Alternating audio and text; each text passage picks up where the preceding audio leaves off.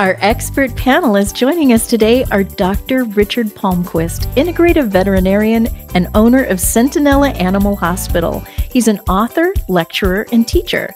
Dr. Christina Chambreau, internationally known homeopathic veterinarian, lecturer, and teacher. Joan Ranquet, animal communicator, teacher, author, lecturer, and owner of Communication with All Life University. And Brendan Golia, professional pet trainer, behavior expert, and owner of OC Canine Coaching. Welcome to Smart Pet Talk. I'm your host, Anna DeVere. In this special episode, we're excited to be joined by Genesis Rendon. Her journey with animals began long before Genesis could even pronounce their names, but she felt a calling to nurture and care for all animal species. This dedication to animal welfare has guided her over 21 years of experience as a registered veterinary technician specializing in emergency and critical care. In 2012, she was recognized as Vet Tech of the Year for her pursuit of excellence and a commitment to ensuring every pet receives the care they deserve. At the awards ceremony, Genesis had the privilege of sitting next to Dr. Kwan Stewart. Little did she know that this chance encounter would change the trajectory of her life. Years later, she would learn of Dr. Kwan's Project Street Vet, and she was all in. Together, Dr. Kwan and Genesis provide vital care to pets in underserved communities on the streets with an unwavering dedication to ensure that all animals receive the care and compassion they deserve. Today, Project Street Vet is a nationwide movement. Welcome to our show, Genesis. Thank you so much. It's an honor to be here with you guys. It's an honor to have you. I know Dr. Palmquist has a question to open our conversation. Okay. Hi, Genesis. Could you talk about Can you talk about the importance of animals to unhomed people? Our main goal, the importance of what we're trying to do with Project Street Vet is to provide medical attention for the unhoused, to take care of their pet. As we all know, the animal-human bond is something that helps us get through our day. So our goal is to keep these pets healthy for that they can keep going and trying to live a better life. It's not easy to not live in a home with the roof on top of your head. The roof's a little bit different, it's tarps and tents, but it helps keep them going. Another major goal of us is to educate people to not judge and just help, because they do need help. Not every person of the unhoused uses their pet to get money. And that's, I think, a big judgment that we all do. I've done it myself. And I'm like, oh, he or she's just using their dog to get money. But myself being out in the streets and helping them has educated us so much that we know they are asking for is going mainly for their pet. Thanks. So what are some of the ways that you're able to help the unhoused the most? What are the most common, the fastest triages, the things that you're able to address the most, that has the most impact on the pets and the people they're with? Believe it or not, the most simplest thing, flea and tick control and vaccines. That's what we mainly run into. That's something very hard for them to have access to. And as we all know, flea and tick control is very important, even for our pets, of us that live at a home, and vaccines. They are so grateful for that when we are traveling the streets. But we run into everything from dogs giving birth right when we arrive to dental disease or simple allergies, ear infections. But they are so grateful when we ask them, does your dog need or cat flea or tick control or vaccines? And pretty much everyone we run into says yes. And there's some that they do go to a vet hospital when they get money and they vaccinate their pets. So, and education as well. We educate everyone that we run into of why spay and neutering is important, getting parvo vaccines since they are living in the street. And we let them know that parvo lives on the ground for a very long time. So we don't just provide medical attention, but we also educate them on how important medical care is. It sounds like you have quite a variety.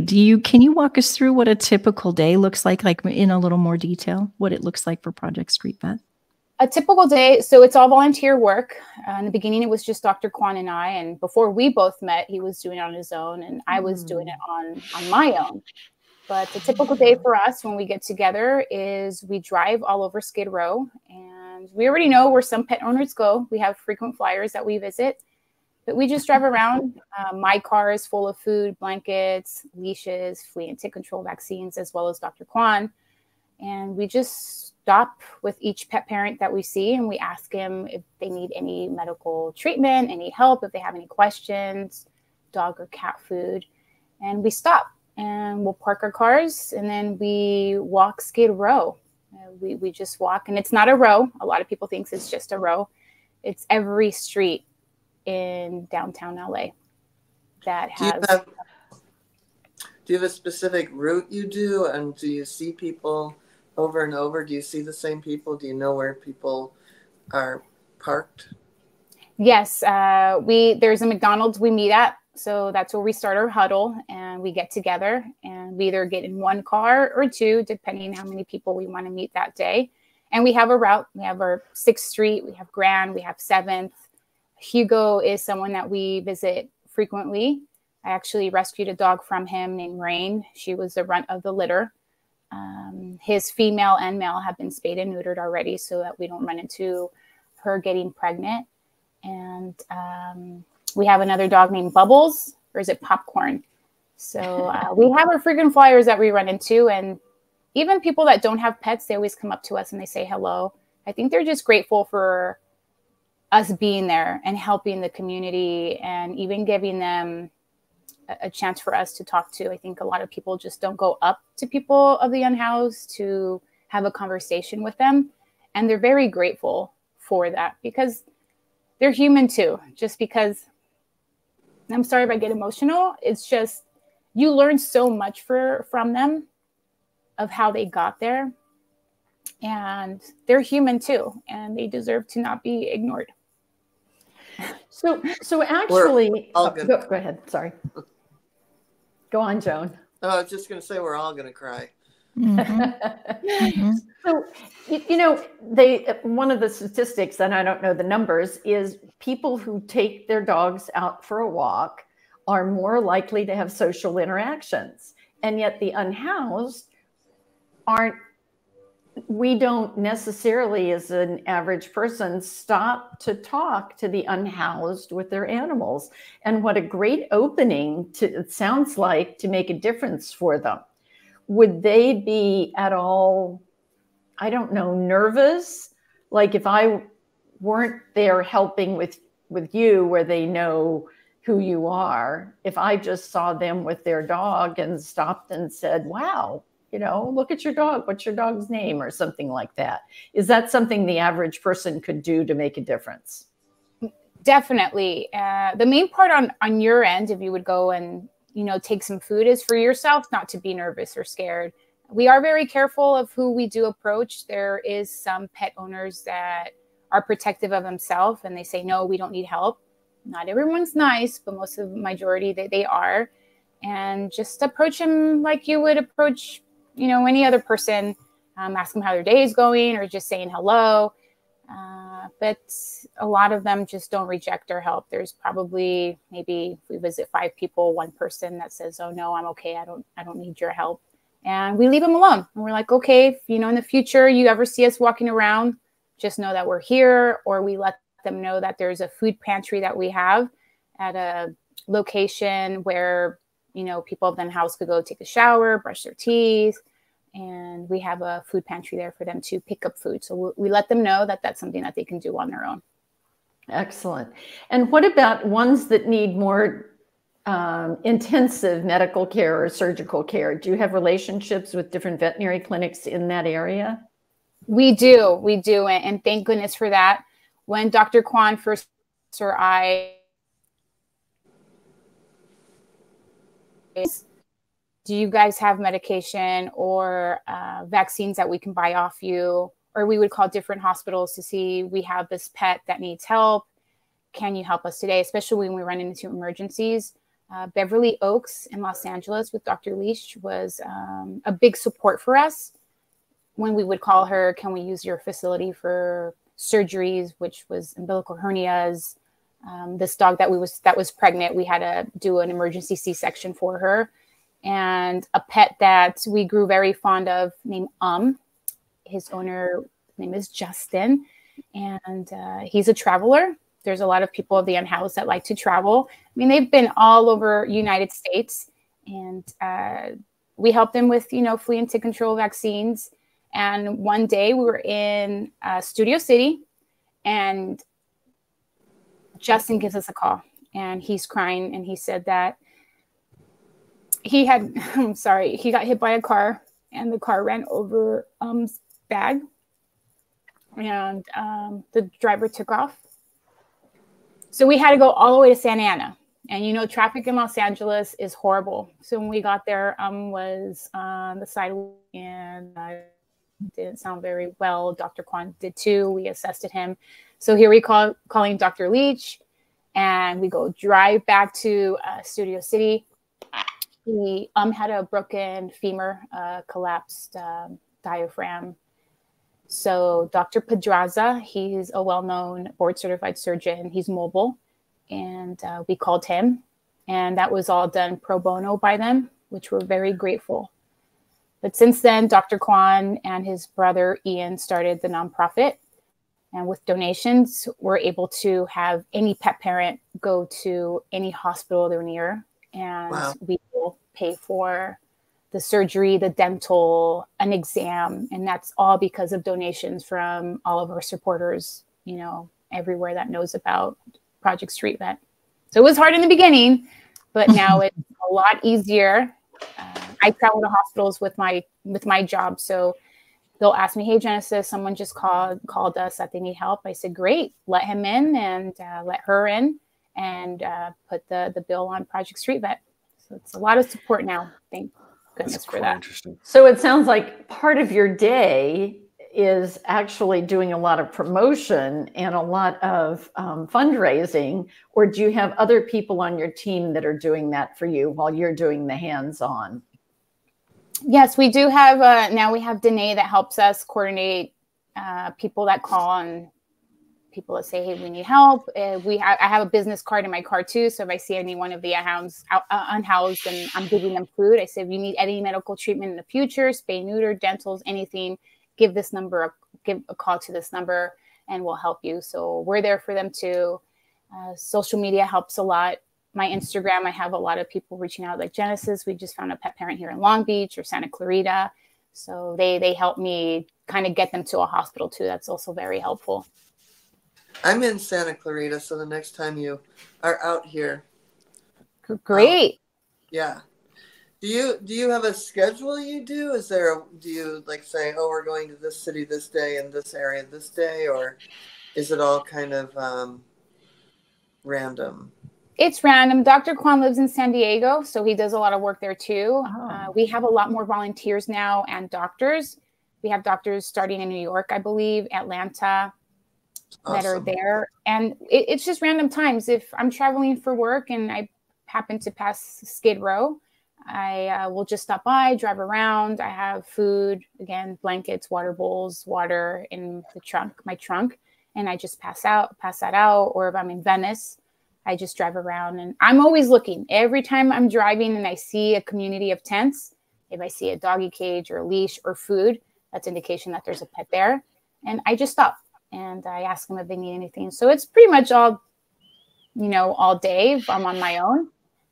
But if Dr. Kwan is coming to town, then we'll get together and we'll spend a day or two just in Skid Row or Venice. And we work all day. It's not a clinic with a roof over our head at a hospital. Skid Row is our clinic. Are there things that you need? I mean, obviously you need donations of money, but are there other things that would help your organization? Since I met Dr. Kwan, and I'm still asking for this, I would love for us to have a mobile van so that when we are driving in Skid Row, we can assess the dog or cat right then and there. I walk into hospitals and I have doctors already with, saline, antibiotics, ear cleaning. oh my gosh, your dog's so cute. Sorry, distracted by others. So we do have doctors that volunteer. I just got a bunch of trach tubes. We won't need that, but I'm actually going to give those to a rescue group called Fix Nation. It's all volunteer too, where they spay and neuter cats. So I'm going to give them the trach tube. So anything that we can't use, I'll go give it to a rescue group, and they're very, grateful for that too. How about something I just thought of, or the past 5 minutes? Being unhoused, one of the inconveniences is that it's hard to clean yourself and be sanitary. I'm sure a lot of the dogs, while they have flea and tick issues and skin issues, a lot of that can be solved, or I guess helped by a bath. Do you have any services that come along with you? Is that possible? I mean, interacting, are people comfortable even doing that on the fly? Mobile grooming? Yeah, mobile grooming that would, provide, some kind of an offering to the people who need it the most. I don't know how dogs on the street get cleaned. I know it's not necessary to clean your dogs as much as people think it is, and every week or two, like in most homes. But I imagine there has to be some kind of a sanitary issue that would impact the health of the pets on the streets. There is there's two mobile, I can't remember their name right now, but when we do have pop-ups, we do have a mobile group that volunteers their time to clip nails. I clip nails too when we go out, and they bathe and groom, the dog or cat. So we do have two mobile groups that help us when we go. And I think they do it on their own too, where they go and help and groom them. But sometimes when we're in Skid Row, you can see one of the fire hydrants that are, broken, or they figure out how to use water from that source. And we see them bathing there. What I figured. Yeah. Yes.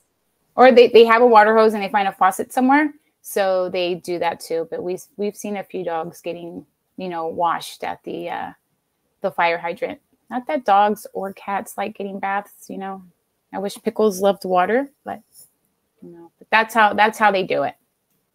We do have support with mobile groomers that help us. And then this might be really Brendan's question, but what about behavior problems with the animals of the unhoused? I can only imagine. We do have a few behavioralists that help us. We always look into anyone that's willing to support us. We did have, I'm sure if you guys heard of a show called Shelter Me. They did follow us, Dr. Kwan and I, in Skid Row, and we met a lot of people at the premier behavioralists that were there, and they're willing to help. It's just, and the main thing about Project Street Vet is getting the word out there so people can learn more about us, and then that's how we can all support each other. But we do have behavioral issues out there. We did have a gentleman, like I said, the traveling unhoused is teaching their dogs how to walk right by them, demands that will help keep their pet next to them. But a lot of the time, these pets are already good with the pet owner because, we all have pets, but we go to work and our pet stays, alone, or if it can come to work with us, great.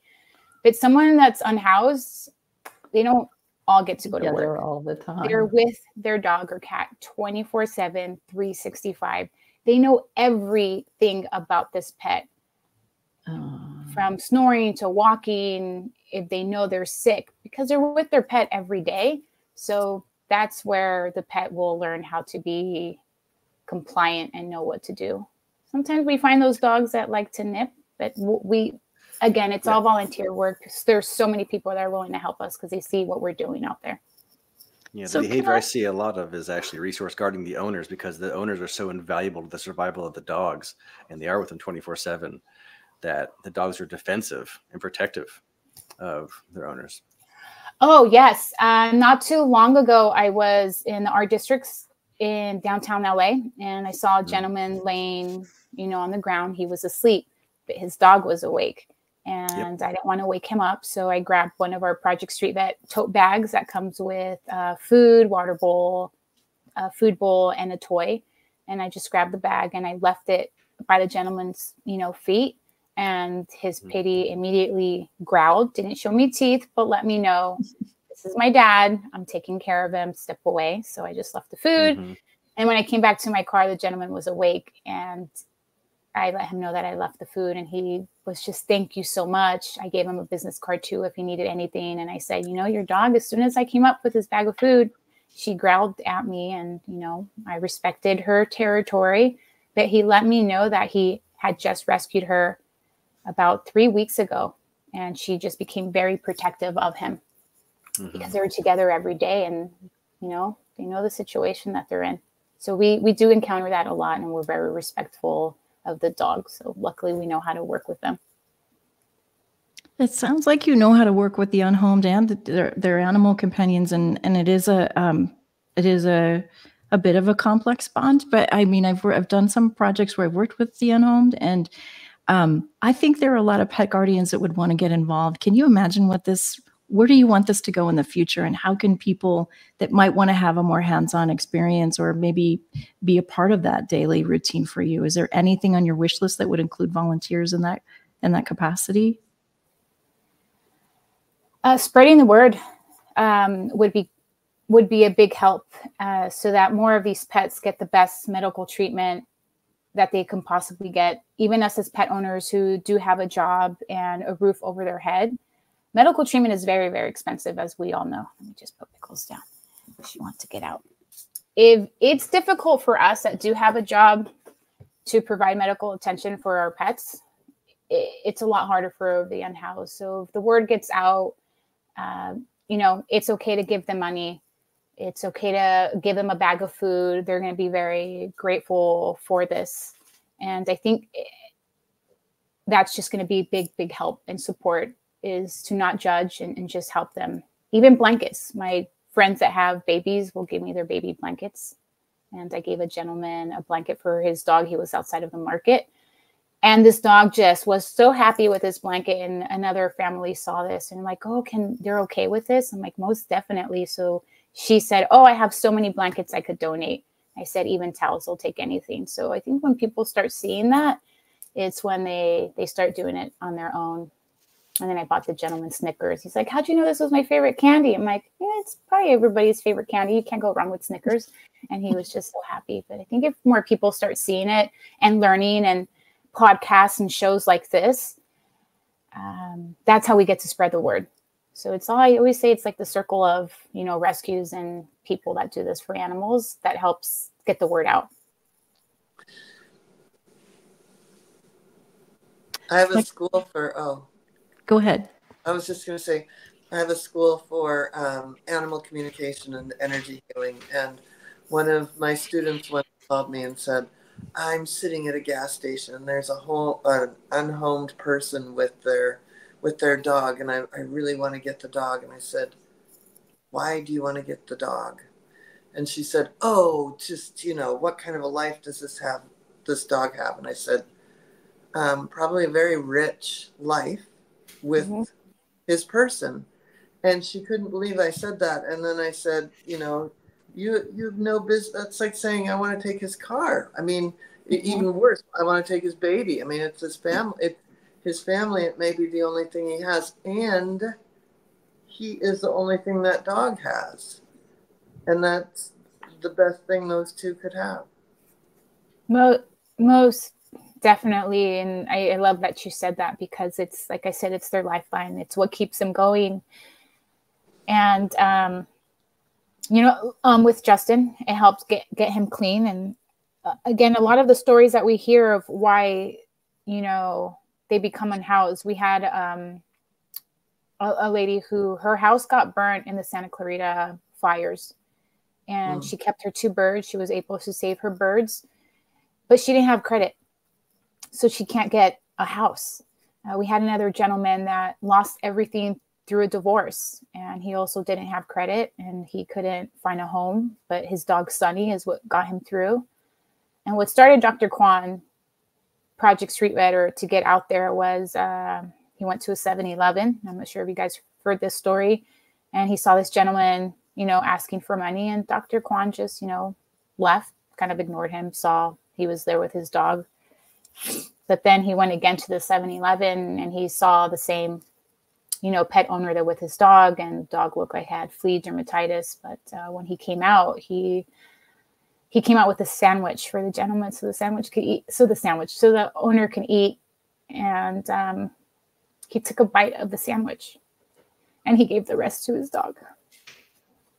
So this is why Project Street Vet is so important, and why we shouldn't judge, and why we shouldn't want to take the dog or cat away from the owner because doesn't seem like they're giving a good life. They're living a good life. But again, it's just to keep, these pet owners happy and going. Mental illness is also a big problem. As for us that live in a home, Pickles is my anxiety dog. She's here sitting next to me because she knows I'm crying.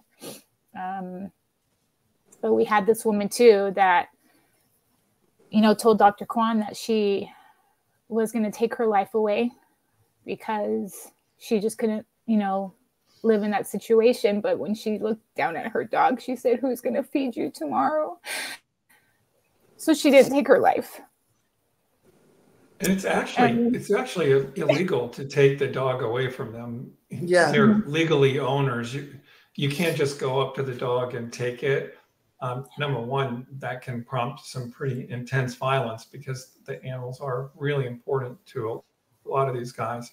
For some of them, they're money makers, but it's most of the ones that I've interacted with, the dogs are a route for sanity for them. They keep them using less drugs. They keep them doing less crime. They keep them safe and warm at night. That's actually a big thing because a lot of these larger dogs, the 35-pound, 40-pound ones, actually sleep right next to the person. So they're hugely important.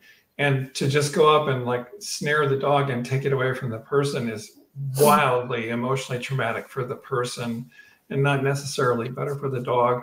There are legal things if the dog's not taken care of, but now instead of having to rely on the police, which unfortunately can't do much for us at all here in Los Angeles, love the police, but their hands are tied in a lot of instances. And we really need to evolve things that are not like criminal law enforcement. This is a point for the community. You can go out and help the person, get them resources that are available, reinforce that human-animal bond, improve the survival of both the pet, the person, and the community that they're in. And I think that's that same thing I say all the time, but that's what love does. And thank you for doing that.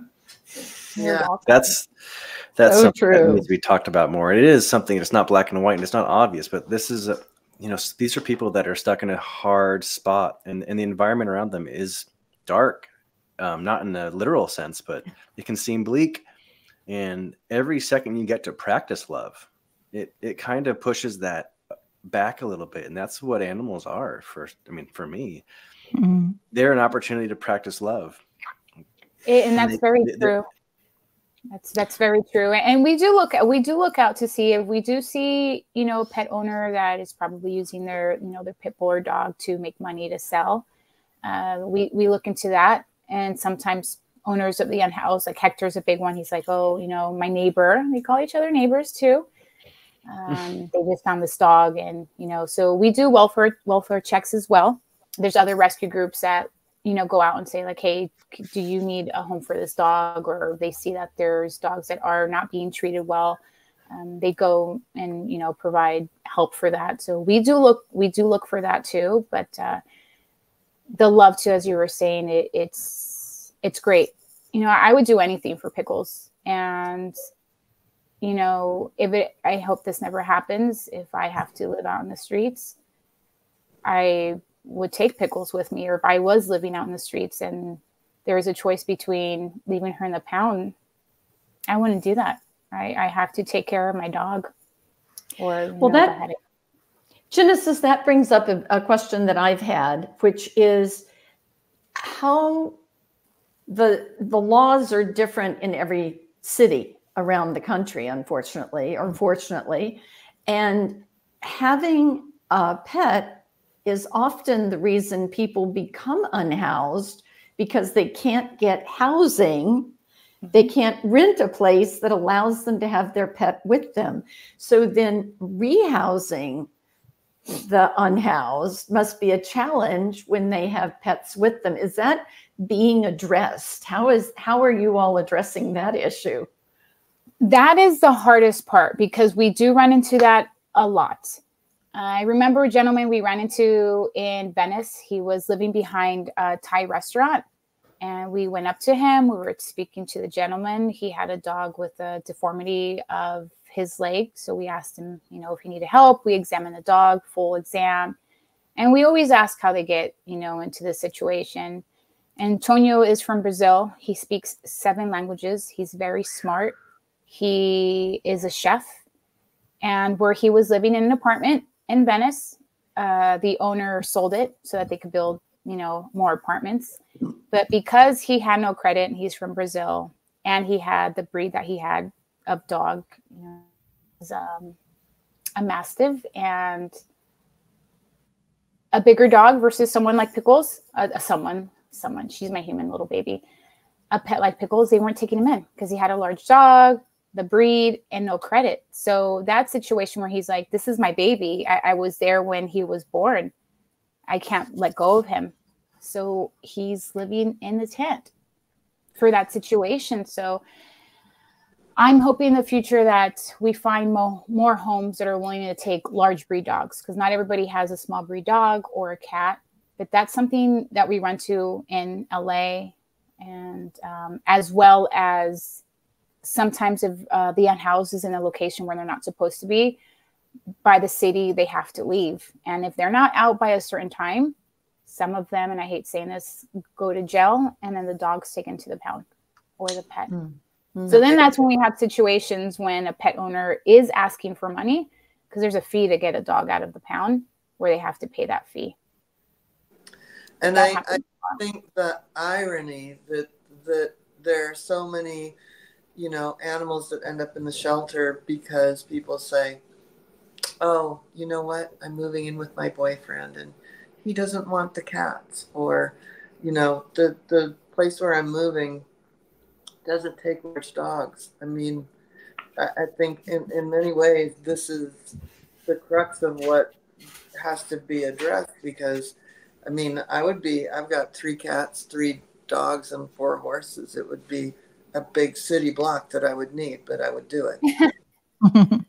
Yes, but it's that's why education on what we do is so important, and getting the word out as well. And our whole big, mission and our motto is just no judgment, just help, and to trust that the money they're asking for or food is strictly for their pet, because it's the love and the bond that they have with this pet. And their bond's a lot. I love Pickles to death, but I they're, like I said before, they're together every single day, every single night, and they're each other's blanket. Yeah, I mean, that's also just how ironic it is that we're saying, oh, well, are they giving them a good life? Well, what is your dog getting when you go to work every day? I mean, we have to, but it's like there's just such a, obviously I'm very passionate about this. I think your work is really filling a need to have a deeper conversation that I don't think a lot of people can even comprehend. I know that in the short time that I worked with the unhoused, that it was hard for me to even get around the concept of creating that bridge. And one of the things that changed my mind was when we used to bring food, and it was a youth organization that did this, but I remember bringing my best cupcake. And it was the best thing I make. People have called it the world peace cupcake. And a guy that I'd been serving, it's true, it's truly, truly delicious. The guy that I'd been serving for 6 months turned to me and looked me in the eye like, you didn't just pick this up from Costco in the back. This is legit. And then he told me his name. But it was a complex situation. I didn't understand. I think a lot of people that are listening to you, Genesis, would love to help and have that connection. But I will wholeheartedly endorse the fact that when you're working with people's animals, that's the closest bridge that you'll get to creating that bond. And I think a lot of people would love to help you. We're so glad to spread the word. Legit, like this touches me, because I know how hard it is to get to that person and to see them as more than just a problem. And it's hard for anybody to understand that, but pets are that bridge. And thank you for saying that about, I hang on to mine like a lifeline for sure. And that's a way to see yourself in the mix of humanity, a totally different picture. Yeah. And what you said about Dr. Kwan really echoes what you're bringing up here about food. And it was the cupcake, the homemade cupcake that made a difference. For Dr. Kwan, it was seeing the unhoused feeding most of his sandwich to his dog. Therefore, when it's not in my area. And I'm not seeing people unhoused with pets that often. And so I am bringing, I'll ask food. What would you like me to get you at the grocery store kind of thing? And the other question I could ask is, do you have people that you are neighbors of yours who have pets? So I could just expand it that little bit to include pets in it. Or do you have a pet somewhere? When people who are unhoused are going to places that are serving food, where they get to go inside and have a wonderful meal. I love the community churches where it's a meal for everybody. Pay if you can. If you can't pay, don't pay. There are restaurants around the world that one day a week open their doors to everybody. And so what do they do with their companion animals when they're going inside to eat?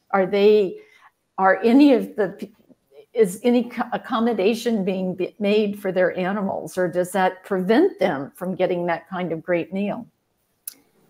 I smile when you're asking me this, because they support each other a lot. We're hoping that there's a lot of facilities that do allow them to bring their pet in. But good. The community in their neighborhood, they all support each other, and they have babysitters. So if someone does have a job, a part-time job, or trying to start a life to get a job to get a house, their neighbor will babysit for them. So that's how they help each other out. They'll bring each other food. There's I'm not sure if you guys have heard about the brown bag lady. She's also in Skid Row, and she will have a whole street fair is what we call it. It will pop up, and everyone in the community loves her. She'll bring, and we collabed with her. She'll bring food, and it's warm food. It's just not, sandwiches. They're cooking, chili dogs, you name it, hamburgers. But they help each other out in the community, or they say like, hey, there's someone down the street that needs help, and they all support each other. They're a community that understands the situation that they're in, and they help. Their support for each other as well.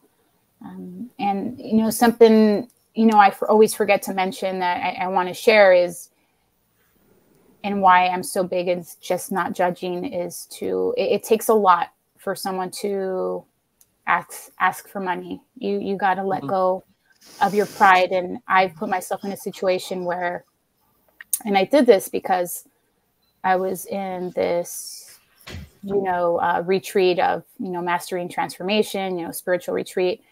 And my girlfriend had to dress as a homeless person and ask for money. And it's kind of a challenge to see if what you're willing to do for yourself. And she did come up to me, and I looked at her, and all I saw was a cigarette in her hand and Uggs, and I didn't give her money. And as she walked away, I'm like, oh my God, that's Jenna. So I then did it, and I dressed, not too clean, and I'm just walking around. And it's the hardest thing to go up to someone and ask for money.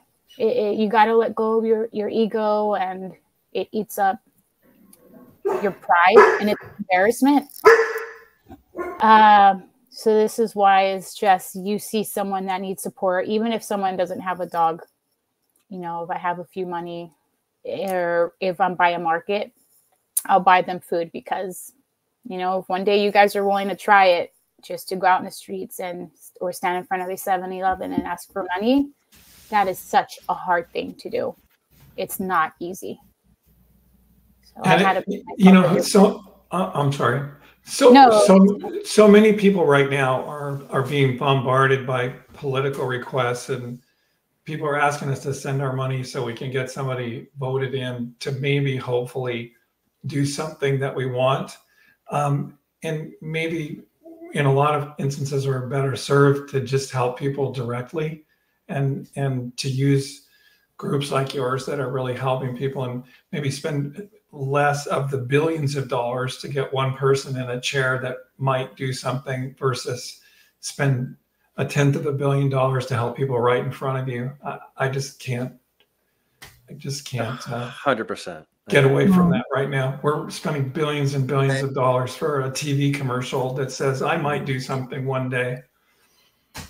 And that's why we thank you, Genesis. You're obviously doing something very real that's very near and dear to all of our hearts. So thank you for helping us raise our animal IQ and our people IQ and bringing light to this incredible work. And thank you to our panel for this amazing show. Genesis, how can people help? We need to know, how can anybody help, or how can people get in touch with you?